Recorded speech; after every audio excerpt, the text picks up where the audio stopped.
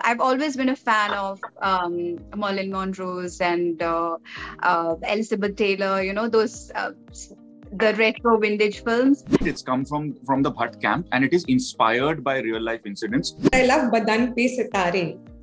It is from the 70s actually. For me, to play Amna Parvez's real inspiration was Parveen Babi and Zeenat Aman. So yeah, I think both of them. Wasn't 70s what it was? Like all these drama films from Bollywood because of a villain. Don't you guys think that the villain actually brought out a lot in those films? Oh yeah, for sure. My hair used to have a separate name on the call sheet. It used to be Tahir 9 o'clock. Tahir's hair comes at 7:35 because it used to take 1.5 hours to get it done. I used to wear like hair extensions to get it to look the way it did. Hi guys, I'm Nanika. Welcome to Pinkvilla. Hi. Hi Nanika. It's so good to have you guys with me here today, and we are going to talk about Ranjish Hi Sahi. We've been waiting for that show for very long, and the trailer looks very, very promising, honestly. Thank you. Thank you very much. So these ladies were discussing just now that the show was shot 3 years ago, right? So what took the delay in putting it out? A lot of people don't realize. You think that it's because of the pandemic that only shoots stop, but it does affect post-production as well. When offices and studios shut down, your editing, your music, all of it takes time. And this was a complex show to put together because when you're dealing with a period drama, there are a lot of elements that go into it, and we're just really excited that it's finally out. And of course, it's a show from Mahesh Bhatt's camp, so there is somewhat that level, that's idea that's already said that certain drama and the inspiration that people are talking about, that it's come from that particular incident of the 70s. Is it like that? I think it's important because a lot of these "who are you playing" questions were thrown at me, that this is not a biopic. I am not playing Mahesh Bhatt. Because if I was, then my look and my entire wardrobe and costume would be like him. But you're right, it's come from the Bhatt camp and it is inspired by real life incidents. If I had to divide it up, I would say it's a 50% inspiration and 50% is a work of fiction. So it's a fiction inspired by true incidents. And for sure, you guys fit in completely in the characters. I mean, the looks, the hair brings back all that, the drama vibe, brings back all the nostalgia of 70s. Yeah. How was it for you guys on set then? It was really nice. I think for Amala, it's more of, the 70s glam that she was in those looks with those headbands. And I love that poster look of hers in the song. And for me, most of it was shot, I'm in the house, but there were a few scenes where when I got out and I'm going to office, and I absolutely loved wearing those saris, very simple, and the blouses in those 70s style. I love that whole look. And I haven't really got to wear a sari in any of the web series that I've done. So it's a new look for me and it was exciting. Yeah. Amrita, we've mostly seen you in a lot of glamorous kirdars. Like you said, sari, you haven't worn much. So how was it, playing this kind of a simple yet challenging role this time? So the thing is that I do get a lot of these simple kind of, girl next door things. I don't think I've really gone full glamour with anything. So this was still in that space where it was minimal makeup and very simple. But in terms of content, it's definitely one of the most challenging roles that I have played in my career so far. There were no like chilled out, that you say, oh, today is a chill day. I had no chill days.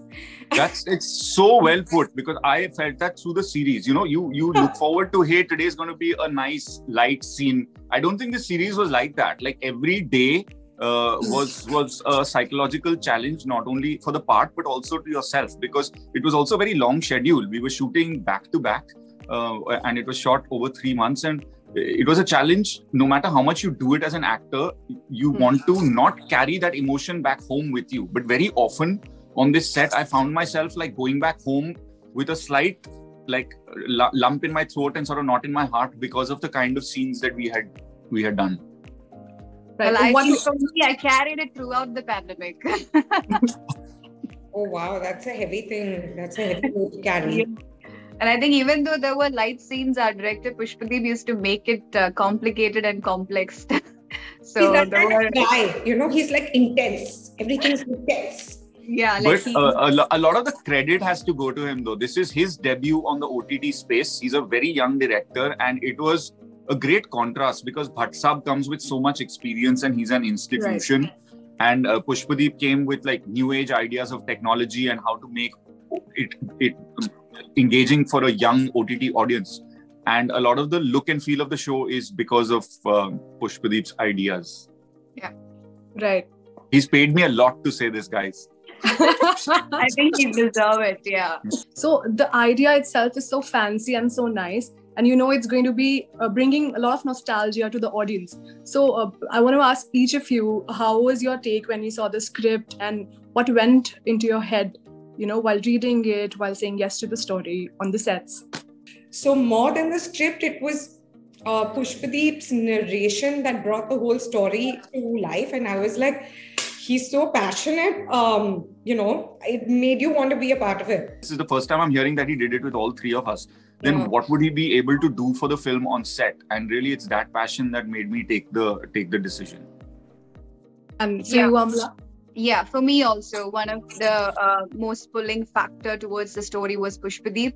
I remember, like in the trailer that I tell Tahir, story is okay, but itna aank I've never seen, it was that moment for me. Like, story was great and there was so much fire, the way which Pushpadeep was narrating the story and the character. It's like a dream role for any, actor to play such a role. And I've always been a fan of Marilyn Monroe's and Elizabeth Taylor, those the retro vintage films. And I think only in films you get to play, you can travel back into that era and you can play those roles. Coming back to you, Tahir, you have been praised a lot on the big screen, and now we know you have a lot of OTT releases lined up. So how does it feel for you? 2022 is going to be a great year? Yeah, absolutely. I couldn't have asked for a better opening. I'm calling it like a bumper festival opening to 2022. I have never, although I've been a part of a lot of features, I have never been part of a romantic drama genre before. I've always played these sort of larger than life characters, but never opposite a co-actress. And it's great for me that 2022 is opening with not one but two romances with Amala and Amrita. And in Hindi they say wo dene wala jab deta hai to chappad phad ke deta hai, and that's really what has happened. And so it's super. And yes, you're right. Besides Ranjish, there are two other projects, coincidentally also romantic dramas.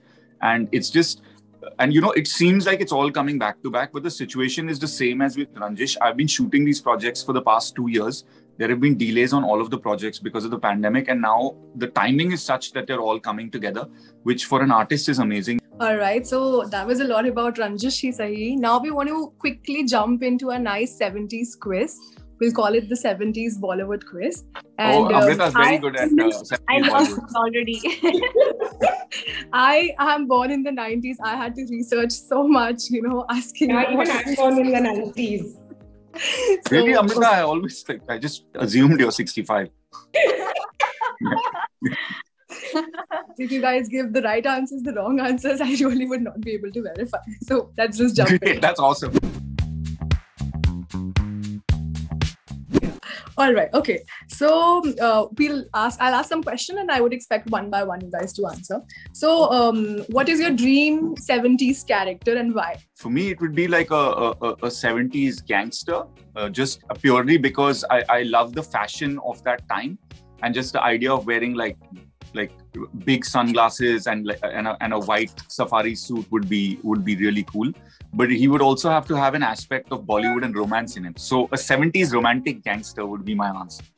Sounds fancy. You put everything. Gangster, romance. Those bell-bottom pants and exactly. that flimsy hair. Yes. What about you, Amrita? I think I really enjoyed watching everything that Jaya Bachchan did in a certain period. So I would love to do that. I don't know when Sholay released, but I would love to have played Basanti, you know. I don't think Sholay is a 70s release, is I don't it? know. No, Sholay is definitely 80s. Yeah. So it's like 5 years here and there. Yeah. All right. We'll take it. Amla, what about you? I would stick to playing a diva. Like you are. Yeah, you've got like, I mean, the best in the 70s. So Yes. I'm addicted to that. Yeah, I love to playing a diva, like a superstar. So I think I would like to try it a couple of more times. So I'll stick to that. Okay. Anybody you look up to? Any particular actress? A lot of them. I think for me, to play Amna Parvez, real inspiration was Parveen Babi and Zeenat Aman. So yeah, I think both of them. Right. Awesome. Okay. Your dream 70s crush. Sorry. I'd like to add in Smita Patil. I loved her in Mirch Masala. I don't know when that was released though, but I remember seeing that as a reference once to one of the projects I was doing, and I was completely, Yeah, she's a fabulous actress. Brilliant. Yeah. Right. So next question is your dream 70s crush and why? Or maybe a character. I would say it purely because of his style, and it's not a crush, it's an admirer. Like someone I would look up to at the time was Dev Anand, because he just was such a big trendsetter back in the day. Absolutely. What about the ladies? Yeah, Devanand, I watched a guide and I remember like I loved him. Yeah, that was the first time I saw him, and yeah, Devanand. Amrita is still thinking. I got nothing, guys. Okay. This is when you can tell it's been 3 years since the show was shot. Yeah. Okay. Any favorite song from the 70s or 80s, as much as you guys can remember? I don't know timelines, but I love Badan Pe Sitare. It is from the 70s actually. I like that. What about Oh Hasina Zulfo Wali? Even that is because it was Oh Hasina Zulfo Wali. Yeah. I really love that. I think I like all the songs from Guide. Okay. Which are? I forgot the lyrics, but. Yeah, but I got that. Even from the tune, I understood, yeah. Yeah. Okay, which villain would you like to kill from the 70s if you go back in a timeline? That Robert guy who kept saying Robert. You know what I'm talking about? He'd be like Robert. Oh, okay. I need to look this up. So yeah. Crazy person. I'm all for peace.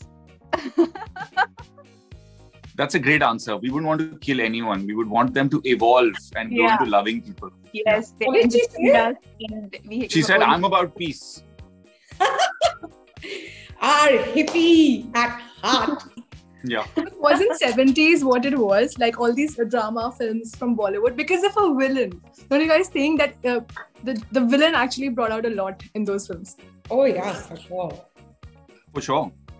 Yeah. I mean, they were so, when we look at them now, we feel like they were like a little over the top. But back in the day, like they were legends. Like they were, by only 70s, I think right through the 80s as well. And early 90s, like Mokambo, Gabbar, they were iconic, all of them. Right. Okay. So let's quickly wrap up the interview. And I would like to ask you guys about your hair. So Amala and Tahir, we've seen like fancy hairstyles and everything happening in the show. How was your experience with that? Tahir, talk to us about hair. Yeah, for me it was crazy because my hair used to have a separate name on the call sheet. It used to be Tahir 9 o'clock. Tahir's hair comes at 7:35 because it used to take 1.5 hours to get it done. I used to wear like hair extensions to get it to look the way it did. But it was also so critical because it's so definitive of that period and it makes such a difference. Just your simple hairstyle. I also had to gain a little weight for the part because I was playing slightly older and Pushpadeep was very clear. He wanted him to look, have a certain walk and feel to it. And both of those put together, I remember when I used to look in the mirror, I used to feel like I was looking at Shankar. And I think as an actor, that's a really good thing. Absolutely. Absolutely. So for me, I got the bangs done at that time, that it was that style, right? Like that hair till short bangs till your jawline, and I still have it. I think I have not.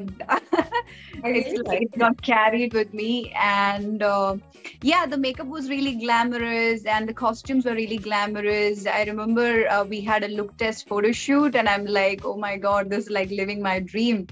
And it was so easy. I just had to get into my look, my costumes, and my hair and makeup, and there Ramna Parvez was there. So it really helped with the performance and the character. It was like a dream come true. Awesome. And what about you, Amrita? I wasn't even allowed to wear liner most of the time. So there was nothing much happening at my end because I was pretty much at home. There were extensions, but that's about it for hair length. All right, but all in all, the appearances look fancy, the costumes look amazing, and I think acting is the one which is the cherry on top. All of you have done some wonderful work, and we're so excited for Ranjish Hi Sahi. Thank you. Thank you so much, Reena. Thank you. Bye-bye.